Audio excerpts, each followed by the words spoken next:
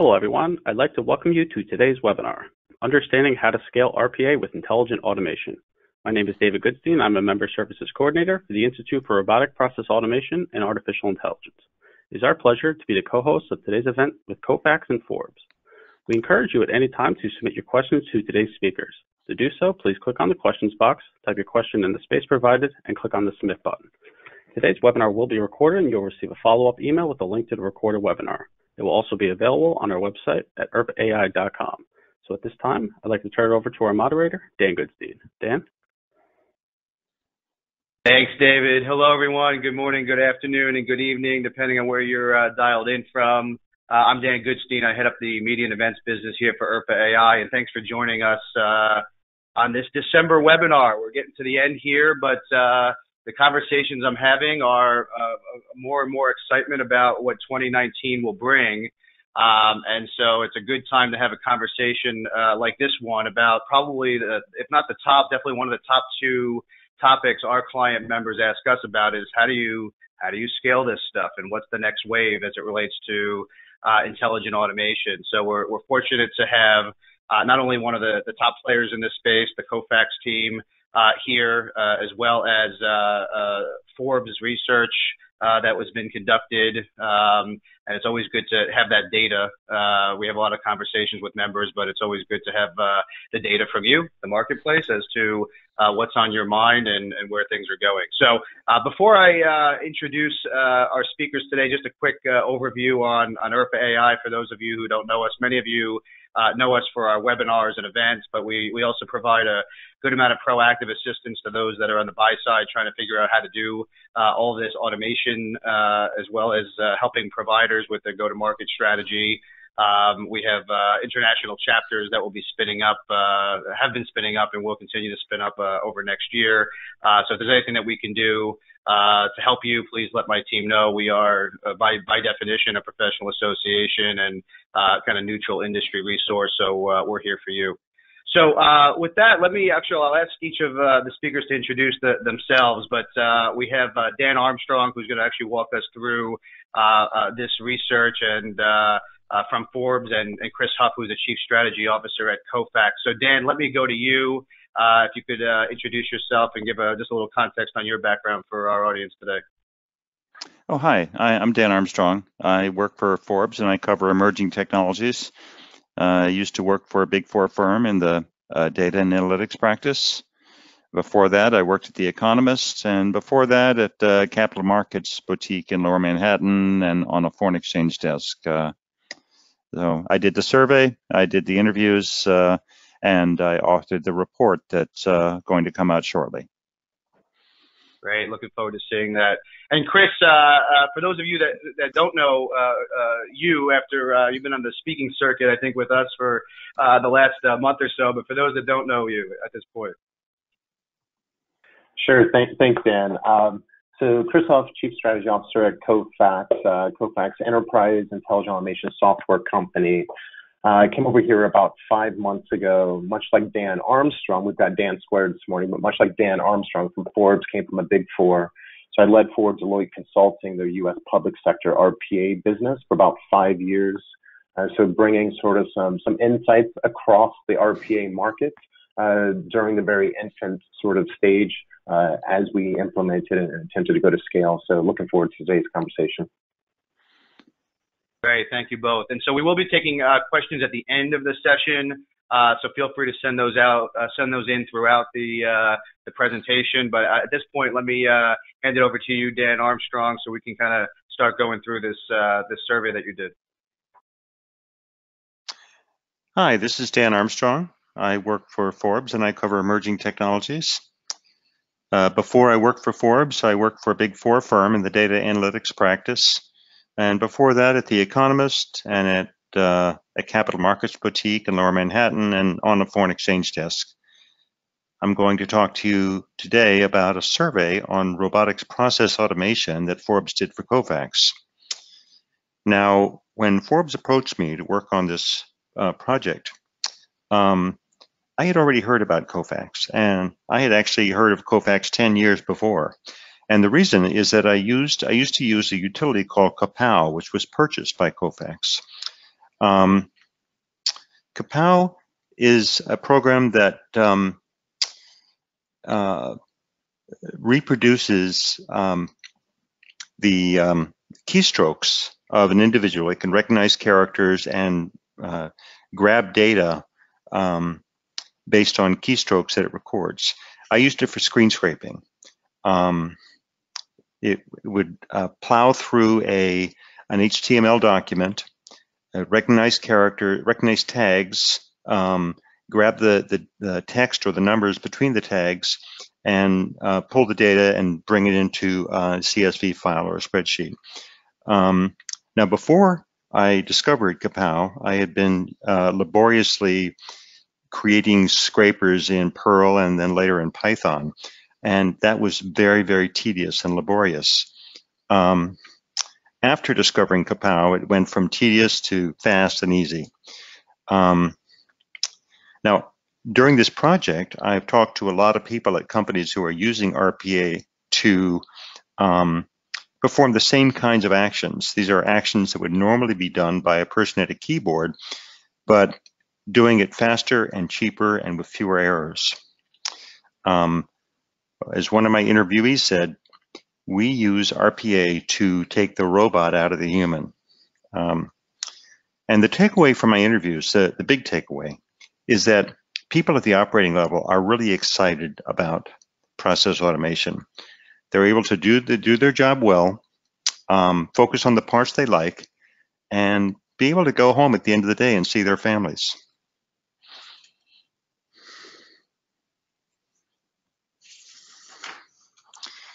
Now, robotics process automation, I'm sure you already know this, but I'll just define it for you. It's a form of automation that started with the idea of building bots, digital workers that mimic human actions at a keyboard. In its most basic form, it's like a macro. It records keystrokes and plays them back, doing things like extracting names and numbers and text from databases, pasting them into documents or into other files, and then routing the documents to the right places. In its more advanced form, it becomes what's called intelligent automation. Now, what's intelligent about this process? It can take in data from anywhere, from mobile devices, paper documents, even images, and strip out the information using the same kinds of cues that a human would. For instance, we all know what a toolbar looks like. Even though it's just a JPEG or a PNG file on the screen, now, when RPA becomes intelligent, it can recognize that toolbar too, even if it's just an image, even if it's not text, and navigate to the right menu, open it, pull out data, and then interpret that data and make decisions about it. Find out how, say it pulls out a customer name, it can go to a database and find out how important that customer is. Maybe do some sentiment analysis on the text to see whether the customer is angry or happy. Classify the document, and then send a response or route it to a person with the appropriate priority. So we surveyed businesses and we tried to discover where they are in the journey to RPA and then to intelligent automation, where they plan to go, and what, if anything, is holding them back.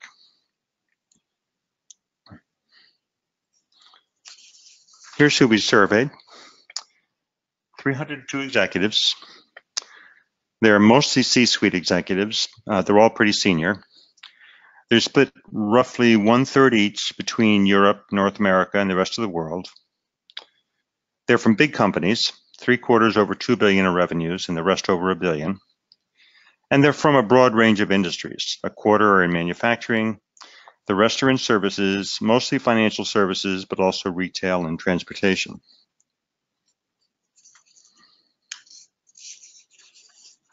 And here's what they told us. Now, we asked them 4 kinds of questions. We said, how happy are they with their processes? How satisfied are they with their progress in automating the processes? What problems they face? And if they haven't scaled up to the entire enterprise, why not? So here's the first question.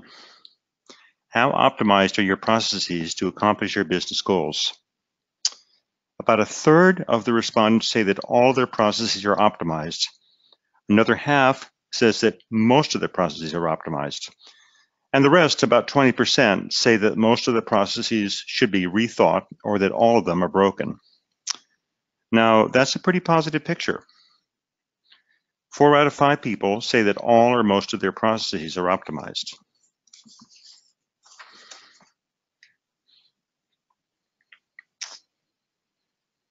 Now, everyone's happy, or 80% of the people are happy with their processes, but some are more happy and some are not quite as happy. Some are less satisfied. And those people who are less satisfied, they tend to be CFOs or people in the finance function.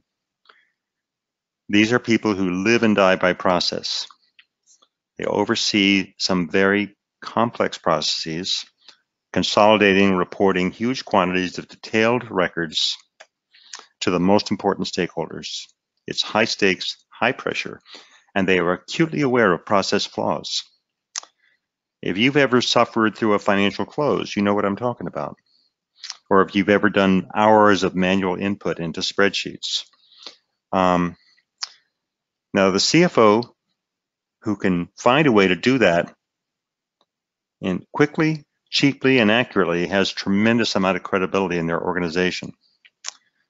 We used to call the financial close the dial tone of finance. It's something, you've got to master the dial tone before you can do anything else, before you can do any of the fun things in your job. And that's one reason why RPA often starts in the finance function and then spreads outward from finance to other departments.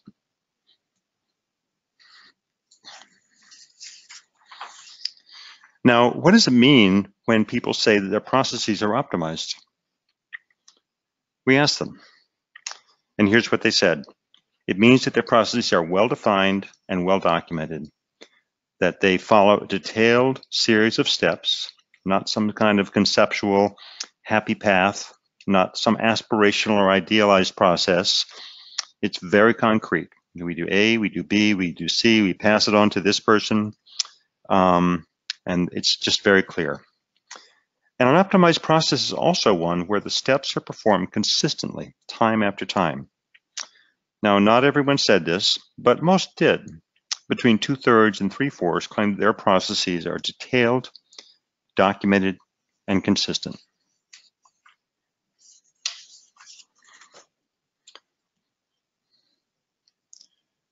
But here's the rub. They say their processes are optimized, but optimization is not the same as automation. And their processes are not as automated as they would like them to be. Now, here the left chart shows where the respondents think they are in terms of automation. The right chart shows where they would like to be. And the right chart is skewed to the right, which indicates that they think their processes could be a lot more automated than they are. So when executives say that they've optimized their processes, just remember one qualifier. It's optimized under constraints. Optimization is the most cost-effective or the highest performing process given existing constraints. So think about Henry Ford. Think about the assembly line, 1913. It cut the time to assemble a car from 2 days to 2 hours. The process was optimized. It was the most optimized assembly process in the world, but it was still basically a manual process. That's why the respondents in the survey can claim that their processes are optimized, yet also say that there's lots of room for improvement. But before management realizes that there's room for improvement, they need to understand what's possible. And many are unaware of the possibilities that automation offers. Now, one of the interviewees for the paper was a guy called Max Cheprasov. His title is Chief Automation Officer, and he works for Dentsu Aegis, which acquires, it's basically a portfolio of companies in basically creative companies and ad tech companies. It's owned by the Japanese ad company, Dentsu. Now, Max, when he wanted to publicize RPA in his company, he made a 1-minute video with 2 panels. On the left, there was an employee doing the work. On the right, there was a robot doing the same work. By the time the robot was halfway through the process the first time, by the time the employee was halfway through the process the first time, the robot had done the same process 220 times. This was part of a presentation to the top finance and IT people at their portfolio of companies. The whole presentation was about an hour and a half, but that 1-minute video was the only thing that mattered. It told the whole story, and it made a big impression. Now, the funny thing is that every person I talked to for this paper had a story with the same kind of punchline. It's a story about when managers who had previously thought that their processes were optimized saw the constraints drop away, and they realized the possibilities in automation. So when 80% say that all or most of their processes are optimized, just remember that's not necessarily the ideal. It can get better. There can be big improvements.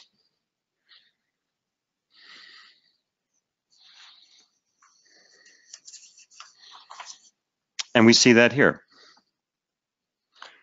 where we ask what scope exists for more automation of processes. Those two bars over on the right side of the chart, they add up to 80% of the survey respondents who said that they could take out at least 60% of the manual process work. That's a lot of scope for more automation. And in fact, the respondents may be underestimating the amount of automation that's possible. Let me go back to Max Chepersov, my interviewee at Dentsu. He said, when we started, we took as our benchmark some McKinsey Institute research that said close to 50% of today's menial work could be automated. Based on what I've seen across all of the functions and agencies in our network, we're closer to 75%. So remember when most of the respondents said that most of their processes were optimized? What that means is that they've already done a lot of the upfront work required for automation. They've defined the processes, they've documented it, they've standardized it. You can only automate, or you should only automate processes that are ready for it. You don't want to automate a mess. And the first step is nailing that process cold. That's what optimizing the process does.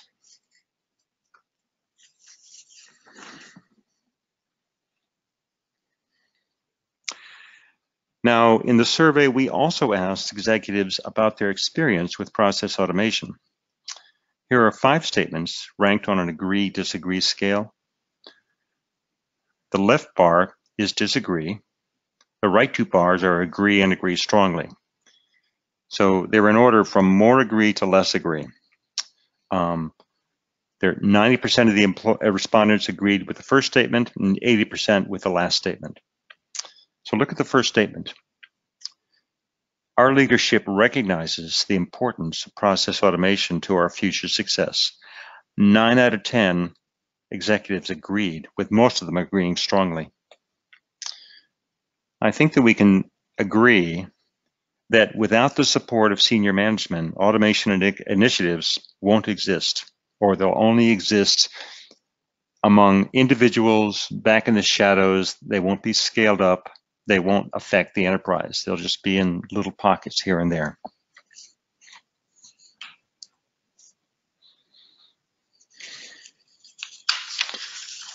So what are the problems? What are the problems that the survey respondents saw? And this question is, to what extent can you automatically extract and use information from documents? In other words, to what extent can you use automation to process free text in emails, RFPs, and other types of documents? Text written by humans. Over a quarter of the managers who answered this question say that every document has to go to a human. About 60% do some kind of text processing before it goes to a human.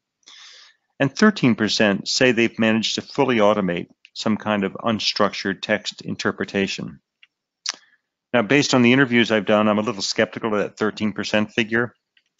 The most advanced system that I found was, once again, from Dentsu, which is working on a system that partially automates the responses to RFPs. So an RFP has a bunch of questions that a vendor has to answer, and their bot interprets the questions and then matches them to a set of pre-written responses, sort of best-in-class responses. If there's no match, it routes those questions to the person whose resume indicates that they should be able to answer that question. Now, obviously, even in the very best case, the output needs to be reviewed by a human, but it's a huge step forward compared to manually responding to every RFP.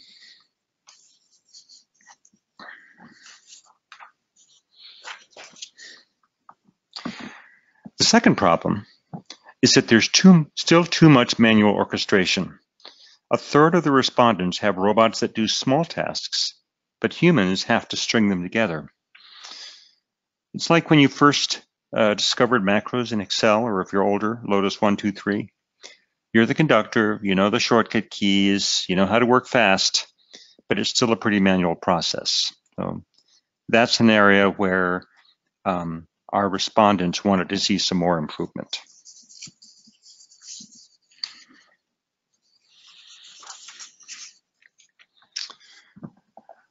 But the companies that have undertaken the RPA journey are pretty darn positive. Look at the bars over on the far right. Those are performance indicators that have improved by more than 25%. And what I think is most interesting about this chart is the first one, the one with the biggest improvement. Happier employees. The employees who might have first wondered if robots were going to take their jobs are now the biggest supporters. They're happy. And then the next two, efficiency and customer satisfaction. Those top three really stand out for me.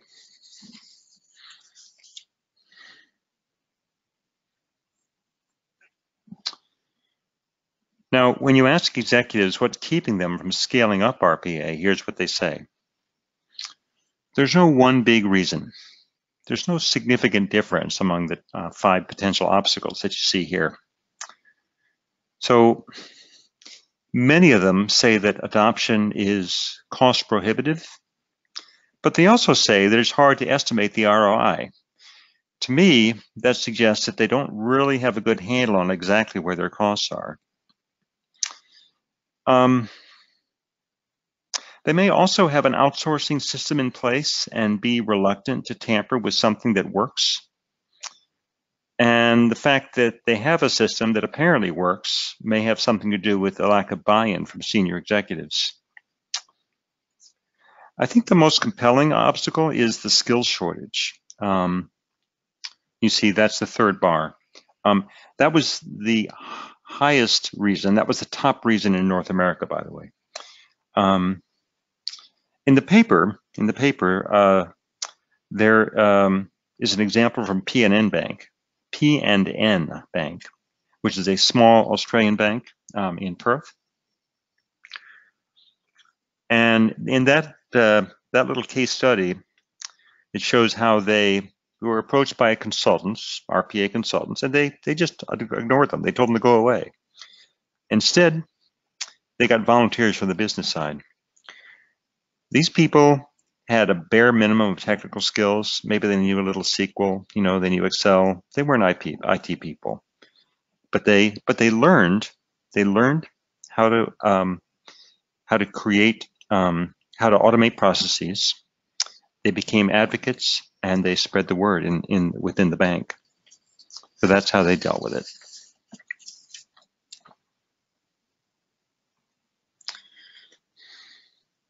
So here's the story so far. Here's the story that the survey tells. So once upon a time, there was an assembly line, right? That was almost 100 years ago. And that was great. It wasn't automated, but it was optimized. Assembly time was cut by a factor of 10, at least 10, and it changed the world. And then something changed. The world went digital, and people in offices started doing repetitive work on the desktop and on the web, and they became very productive, copying and pasting text, populating databases, interpreting business rules.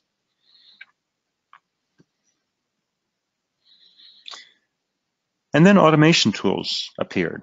People started automating on their own, building macros, getting even more efficient.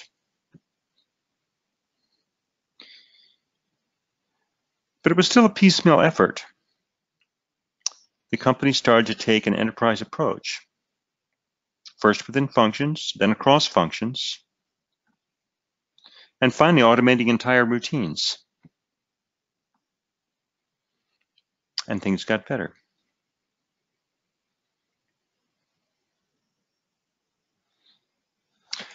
And as we started to automate more and more, we started to scrutinize those exceptions through the lens of AI, and we wondered, maybe we could automate even more.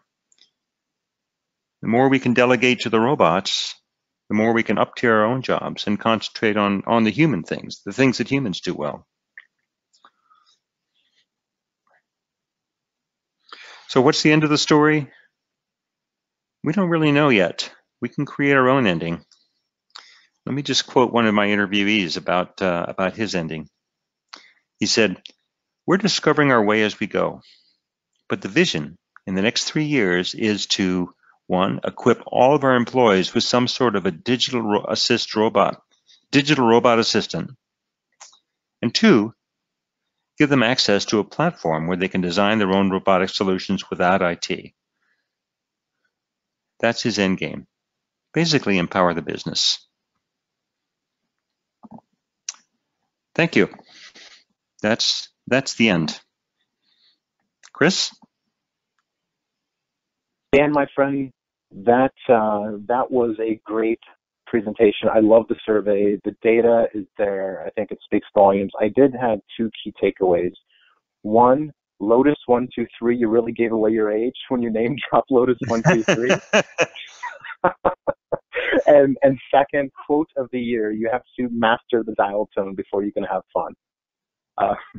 And I think like that's a good segue for this robotics thing. And I think you started to allude to it, Dan, is that people are having fun with this, regardless of their functional sort of allegiance, whether it's financial management, whether it's HR, supply chain, IT, procurement, shared services, call centers.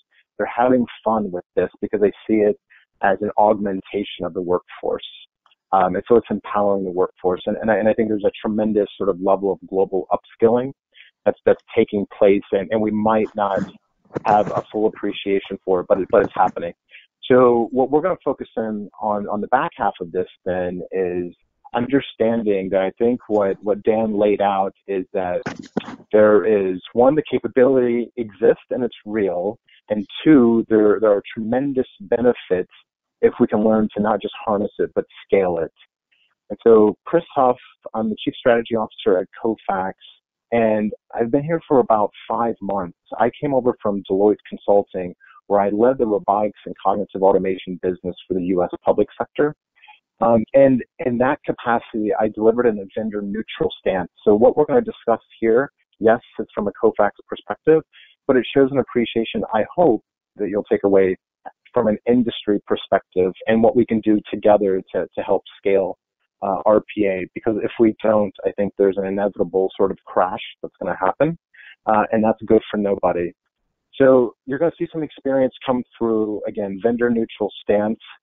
However, it did lead me to Kofax as I started to build the next wave of robotics, which was to really address scalability challenges.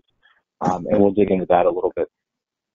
But anytime you really want to sort of set yourself up for success in terms of overcoming challenges, you really need to take a step back and define the problem that you're solving for. And if you look at sort of the problem that we're trying to solve for around scalability of RPA, well, why? And there's barometers throughout history, and this is just one barometer, and it is through the Industrial Revolution lens. And what we're trying to sort of distill from this graphic and from this story is that if you look at Industrial Revolutions 1 through 3, they were really focused on workplace productivity. I mean, 1.0 was really the rudimentary power that enabled us to then sort of really harness mechanical production. So equipment that was brought in to the workplace to really drive productivity required people to operate machinery. 2.0 then really sort of amped it up. We then said, okay, we're going to up the power grid, advance the power grid. Now we've got electric power, but we also got really, really smart, and Dan alluded to this with the assembly line, division of labor.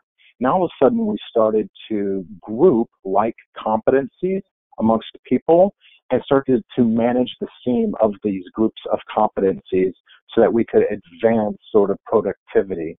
And that allowed us to mass produce. And 3.0, a mere 50 years ago, is when IT automation really started to storm the workplace. I think the big game changer here was data storage. Now, all of a sudden, a person coming into the workplace, their starting point was no longer them sitting down and getting started. Rather, all of the data that they had processed in the previous days now needed to be mined to determine their starting point.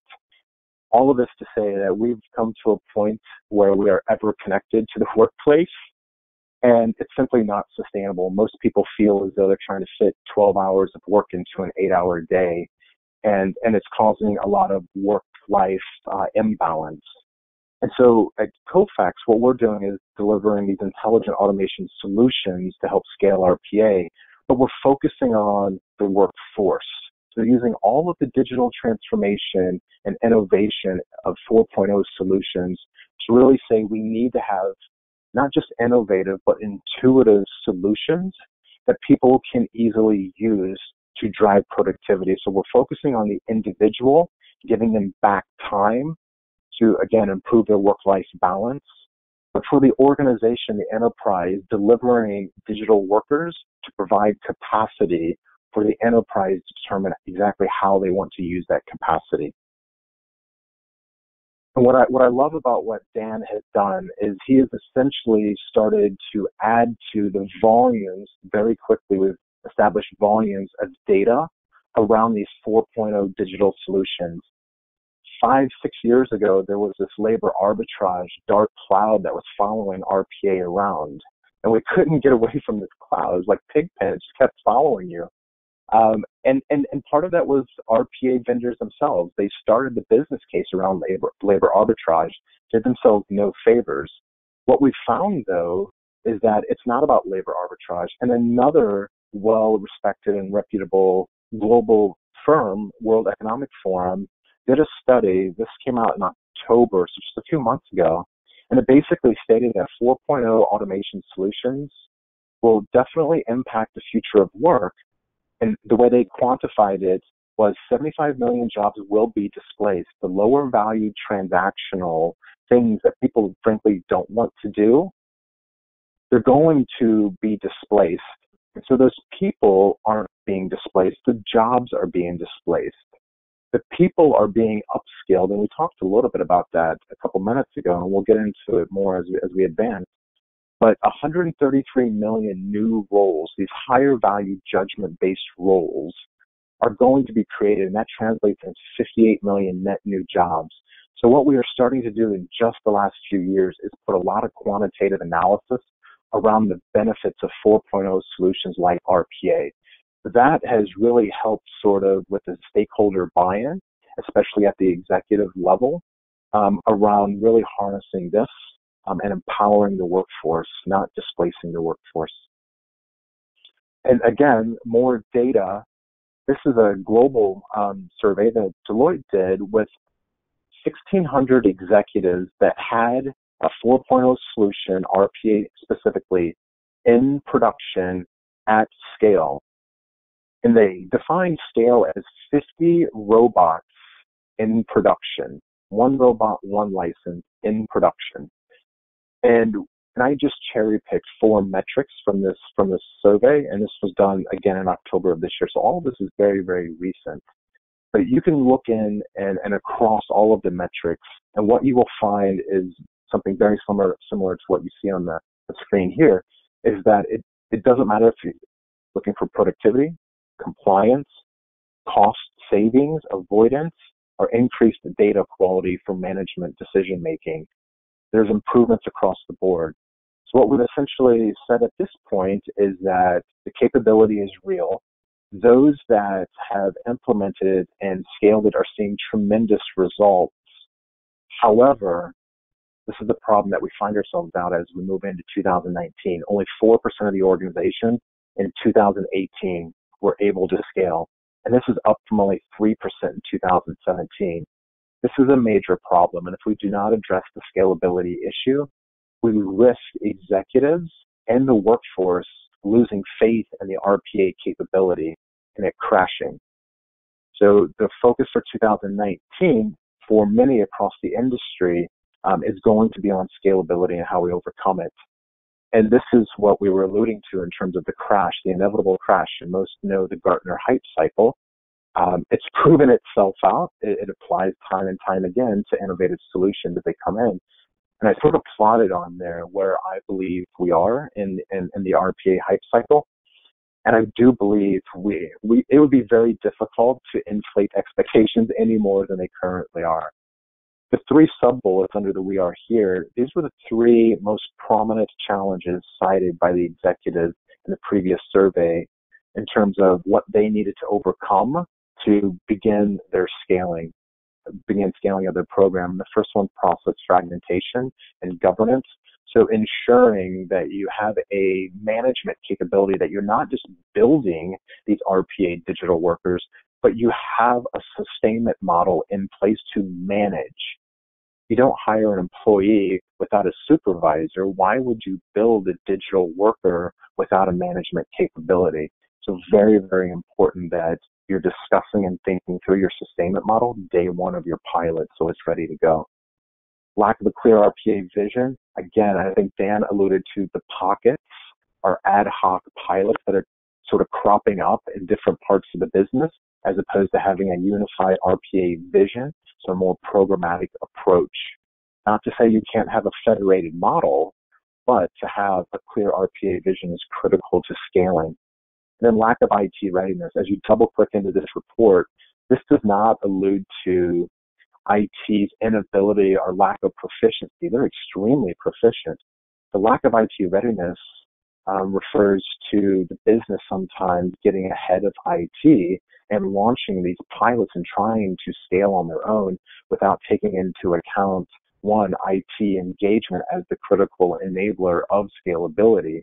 Because you're talking about when you have both attended and unattended, especially with the attended bots, you're going to be discussing things like IT security and policy around credentialing of these digital workers, user IDs and passwords, access to systems.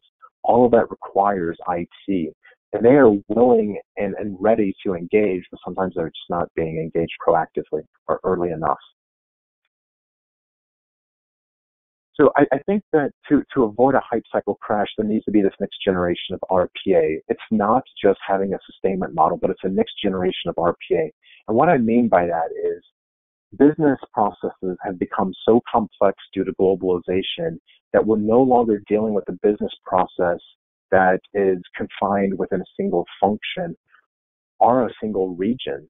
We're really talking about business processes that expand and throughout geographies, but also into other functional areas to include procurement, financial management, supply chain. They just go on and have many stakeholders. I think regardless of the complexity of a process and regardless of the function, there's an agnostic framework that you can use to start to understand the process that you're going to attempt to apply RPA to. And this is this APAD framework, if you will, where you acquire data, whether it's structured or unstructured, but you acquire data into a business process. And then once it's in machine readable format, you can hand it to RPA to begin to process the data, push it into systems for validation, but move data around. And typically what you end up doing is not just taking data and providing it as an output, but you analyze the data to glean insights and value of the data. And that's really the performance of various actions, calculations, pattern recognition. This typically is not RPA. And so again, next generation RPA, and we'll get into it on the next slide, but as you go through a process, the data is being analyzed in most instances by a capability. Oftentimes it's not RPA. And then delivering the insights of the analysis of that business process back to a system of record, back to a stakeholder, internal or external, but typically you need a mechanism, an automated mechanism to deliver the insights back. And so what I sort of see as the next generation of RPA is the blueprint for technology and innovation as it exists, and that is that we consolidate value pools over time. And if you think about the three sort of core value pools that you see consolidating and converging right now, it's RPA, it's business process management, and it's information capture. And a lot of the M&A activity that you see out there today sort of reinforces what's happening here. And that is that you have RPA companies and BPM companies. Look at Pega and OpenSpan. I think that's a perfect sort of illustration of BPM acknowledging that for us to drive value, additional value for our customers and clients, we needed to bundle it with RPA. Same thing with capture. Kofax is fortunate in that we've acquired all of these capabilities over the years through acquisitions. And so what we're able to do at Kofax, again, one of the reasons why I came here is that I am actually able to move from a services company where I can develop all of the best frameworks in the world, but unless you have a true product to help, it becomes very, very challenging. So coming to a product company that has all of these capabilities, I can begin to bundle them onto a unified platform. I think the next generation of RPA absolutely needs to extend RPA by bundling other smart automation capabilities such as BPM and information capture to really grab that unstructured data and turn it into structured data so that way RPA can pick it up. So at Kofax, what I'm doing at Kofax is building a unified platform, so the next generation of RPA that I'm calling intelligent automation. And it really takes the cognitive capture capability that we already have and it puts it on the platform to acknowledge that RPA, to scale RPA, you need to have data to justify the investments that you need to make in truly scaling a program. And right now, RPA, the starting point, is structured data. Most surveys will tell you that maybe 25-30% of an enterprise's data starts in structured format. Most of it is, unfortunately, still in unstructured format.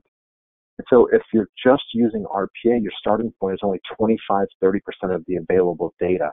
It's hard to stoke the RPA with data if your starting point is only 25-30%. And that's to a large extent why some of the programs have difficulty justifying the investment that they need to get the ROI that's demanded by executives. And so adding cognitive capture allows us to go and get 100% of the enterprise's data, structured and unstructured.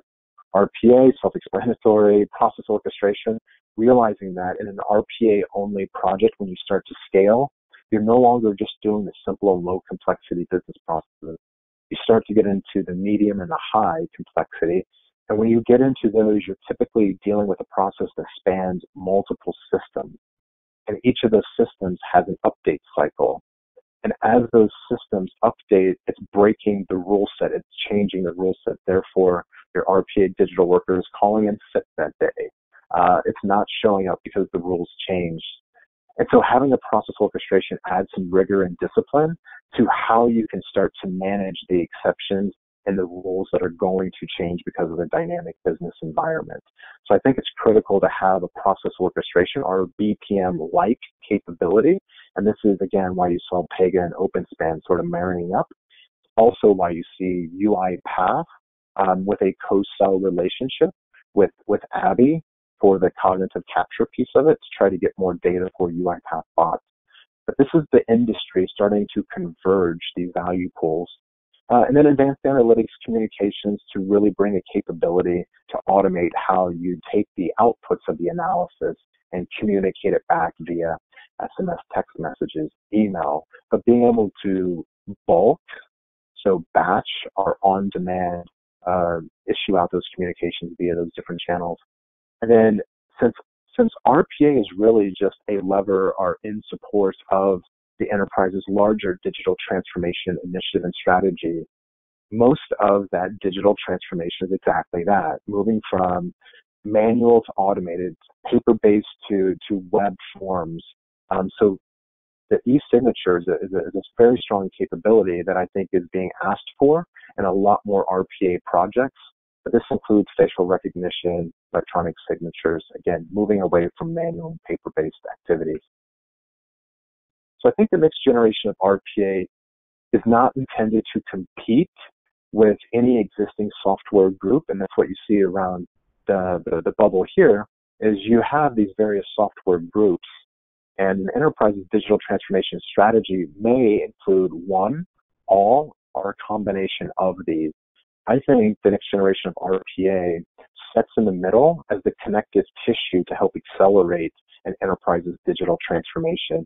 It can really help you get those quick wins, and it can start to move data in between these various digital solutions. An example would be, a large global multinational company may be setting up or optimizing their call center, and they may be putting chatbots on to deflect calls.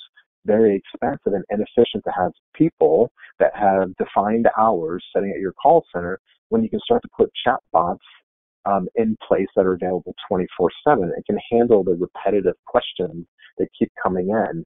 Then you've got the intelligent chatbots, say an IP soft Amelia, that can really start to get cognitive and grow over time and handle the very complex interactions. But they may be putting chatbots on while they're putting in a CRM, while migrating to the cloud.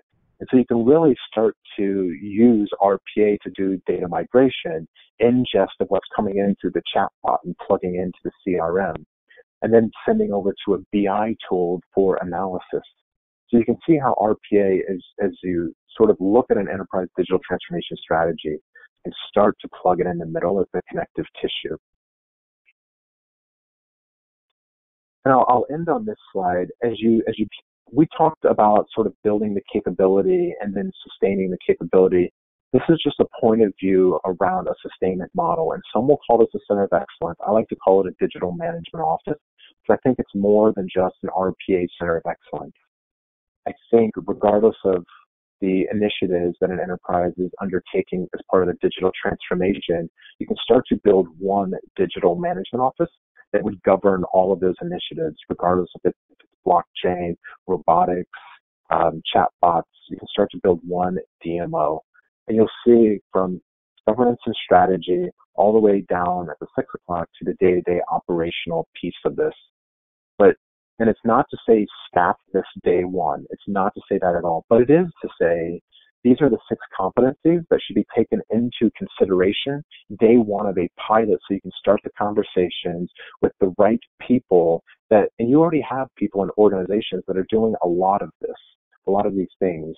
And so this is not to stand up something brand new, but it's to say, how are we going to not just build, but truly take advantage of RPA at scale and view it as an enterprise capability.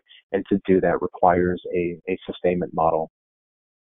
So I will leave you with that. I think that's the end of the presentation. And Dan, I will turn it back over to you for Q&A. So we'll take some questions now. If you have any questions for either Dan or Chris, please send them in. And we'll get to as many as possible. The first question I have is for you, Dan. I'm curious as to, one of the things that we have conversations a lot about is, did you get any data in the survey around process automation in pockets within organizations, or did you see any real kind of enterprise-wide initiatives?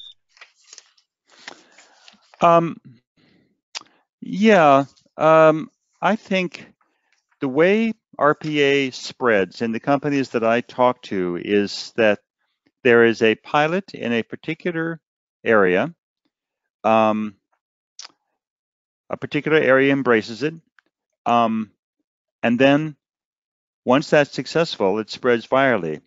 Other people begin to see the results and they raise their hands and say, hey, I've got something that is driving me crazy. I'm staying here till 10 o'clock at night. I'm not seeing my family. I want to automate my process. And then it begins to spread. It begins to spread virally within organizations. There are organizations that will start and say, we've never built a bot before, but now we're going to automate everything. Kind of a boil the ocean scenario, and that seems to be a recipe for failure. You start small, create a success, and watch it spread. And is there any particular, in your research, was there any particular use cases that you found particularly interesting? I mean, the one that is probably the most common that everyone knows is kind of back office financial processes, but any other common use cases that came through in your interviews? I think the most interesting one was at Dentsu, which was basically they said, yeah, the back office is fine, but if we can like automate something on the revenue side, that's going to really get the attention of senior management. And so they developed this, or are developing this RPA, sorry, not RPA, this RFP process, which basically, I mean, answering RFPs is a very tedious task. It requires a lot of very kind of specific and it's kind of institution-specific knowledge. The RFP comes in with a bunch of questions, and you have to know. Basically, there's a lot of overlap among different RFPs. So basically, they built a system that will look at a question, find answers that had been composed for similar questions previously, and bring in sort of basically match answers to previous RFPs with the questions in a particular RFP. And then if there was not an answer in their database, they would have a list of people that were experts, and it could route RFP questions to people within the organization. So it basically partially automated the RFP process. And then, of course, the human needs to come in at the end and review it and fix it up at the end. But I think that was really interesting because that really helped them, you know, it helped the sales staff. It helped them build business. So. Well, that's a good example, and that kind of dovetails into the question I wanted to ask you, Chris, which is, you know, it seems to me most of the companies that we're speaking to, and maybe some of the ones that are indicated in the survey, are kind of getting soft benefits out of it. You know, they're getting some customer sat, maybe some employee satisfaction. Cost reduction still seems to me to be one of the primary drivers. Are you seeing any companies that are really getting to the big picture improvements, market share, revenue, operating margin? How do you guys answer the age-old ROI question? And that is a great question. And what we typically see is that there are two primary, very high level, but there are two primary sort of drivers. One is on the operational efficiency side, so cost takeout. And the other one is on the revenue lift side. And Dan Armstrong got to a little bit of that. But how do you increase throughput? How do you increase the customer experience? Keep them coming back and wanting more of your product or service. And so we see both of that. Now, the way you sort of institutionalize best practices around making sure that you're balancing both or providing whichever the enterprise is really in need of is using these RPA digital workers as capacity. But there's two ways to do this. One, and you guys started to talk to, is the business case. And it's understanding that the business case is not one metric. And so what I always sort of advise and what we do at Kofax is that we look at the business case in a more holistic manner. So there are four pillars to every business case. One is the strategic alignment. Dan Armstrong talked about pockets cropping up all over the place. And that's a challenge because I think the value is the sum of what RPA is doing for the enterprise, not in small pockets. And so strategic alignment is important. There was probably a large digital transformation initiative that the CEO and the C-suite is driving to, and funding. It's very important, funding. And so part of your RPA business case should be, how does it align to the strategic initiatives, which is, again, the larger digital transformation one. So really being able to articulate how your RPA program or pilot, if you're starting small, but think big, start small, but think big, how that aligns to the strategy. The second piece is the operational metrics. We talked about that, and that's what everybody is very comfortable with, but compliance, increased compliance, improved customer experience, enhanced throughput. All of those are just operational metrics, and that should be table stakes within your business case. The third piece is the financial impact. And so this gets to, are you reshoring jobs? What's the cost of doing business? Are you driving down the total cost of ownership of a function or a division within a function?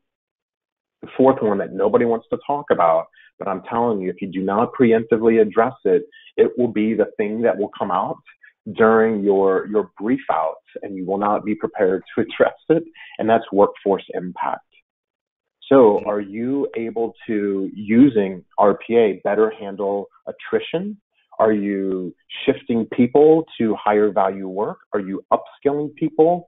Or are you, again, using it as a BPO? Because the luminaries within RPA in 2019 are predicting sort of the not even slow death, but the quick death of BPO. BPO is a bad word right now, bad acronym, 3 bad words. And so BPO, I do believe, is starting to die because organizations now can bring it in-house using robotics and intelligent automation, and they can do so cheaper and they can control the quality a little better. So the BPO providers are struggling right now. So Chris, so let's stay there, right? So two-part question. One is, do you see the impediments of RPA being more technical or organizational at this point? And assuming you're going to say organizational, what's your advice to folks wearing your consulting hat?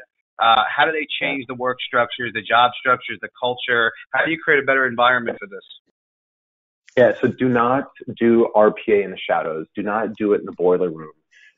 Do this with the employees. Make them part of the solution. They want to be part of the solution. And the way I did this, I made it very, very real. And this was for the United States Treasury. So they're pretty big. The United States Treasury. And we did it for their shared services out of Parkersburg, West Virginia. And what we did was acknowledge very, very much upfront that there is going to be some pushback. They're unionized. There's going to be some pushback from the union and the employee base. And so what we did in a town hall was say, here's what we're doing. And we were very, very transparent. But very tactically, what we did to get everybody on board, to include the union, in very short order, was we sat down and we started with financial management within the shared services component, and they do HR and IT within their shared services and procurement. We sat down with the financial management analysts that were going to be the beneficiaries of RPA, and we sat down and we recorded them, got permission, of course, but recorded. How do you feel about robotic process automation? And you could tell they were very skeptical because, well, they feared for their jobs. And it was understandable because they didn't know. Then we recorded halfway through the pilot, after they had an awareness around what RPA was and how it could benefit them. And you started to see them lean into it. You started to see them smile. They were starting to get it. And then we recorded them at the end once the RPA bots were in production and truly augmenting them and helping them get home on time. And they were leaning in fully, ear-to-ear smile. And now the question became, do you see a future for RPA? And they said, absolutely. It's a collaboration between us and RPA. It's doing the dull, mundane work that I don't want to do. I get to come in the morning and immediately my work is queued up for me and I get to make decisions and take action. Worker morale went through the roof. We took those 3 different snippets, put it into a 2.5-minute video. That became the video that got everybody bought in, all the way from executives to analysts within functions that we then took RPA into. And so I would encourage, and that all resided within the Center of Excellence, which is why it's the sustainment model. The COE is absolutely critical. But you're right, Dan. So good guess. It is on the organizational side that you do tend to see stuff fall apart. The technology is there. It's how do you implement it? And that comes, I think, through the strategy within the COE. So we're seeing the big topic that I think is going to become front and center next year, if it hasn't already, is really process discovery. So I want to tie that to a question we have here, Chris. What's your advice as far as figuring out the right processes for RPA? Does it make sense to start in a particular area within the organization and just focus there and get some success, or do you think it makes more sense to do a more enterprise-wide, pull it all together, and then decide from there where to start? So big question, and that's good because that's exactly how we should be thinking. And I believe within the Center of Excellence, you have training, and again, the slides that we put out there, hopefully we can disseminate. But one of those competencies within the sustainment model is training. training means different things. I always have 3 levels of training. And so you've got how to find where RPA would be most applicable. You've got how to develop RPA, and then you've got how to manage an RPA. And so if you think about that, the how to find is what you're asking for. The how to find, I have 8 attributes that I use. So you can take any candidate process, run it through these 8 attributes to determine, is it fit for RPA? Great, that's the first line question. Then if it is fit for RPA, and some of them aren't, some of them need to be optimized, BPM it. You need to bring in, a group of Lean Six Sigma people. So you need to optimize before you automate. But if it is ready for RPA, then you get to how complex is this candidate process? And I had another 8 attributes that we would measure to determine, is it a simple, low, medium, or high complexity? And what that would do then is start to identify, are we going to centralize the design and development of this? Or are we going to federate our model, push it out to the lines of business, and have them do it? And so I would federate the simple and low complexity. So the businesses themselves, once they were trained on how to develop and how to manage from the centralized center of excellence, then they could do this themselves. And they were excited to do it because, again, they were upskilling their people. For the higher complexity ones, the medium and high, that typically required intelligent automation, so it was more than just RPA, that is what I do advise you keep a little close hold, because that's when you have to string together different solutions, which is what the Kofax Intelligent Automation Platform is intended to do, is to support a federated model for the centralization of highly complex automation builds, as well as the lower complexity where the business can do it themselves. Great. Well, we're about out of time, but I want to thank our speakers today. Chris, thanks for sharing your insight, and Dan, thanks for sharing your research and your survey. I believe that the survey will be coming out in full detail in the next few weeks, so we'll make sure to get that out to all of you. And if we didn't get to your question, please send it in, and I'll make sure someone here gets back to you. Thank you again to Kofax for supporting this and the series that they're doing with us, and look forward to doing more together next year. Keep an eye out for our event schedule and kind of editorial calendar for 2019. That will be coming out shortly.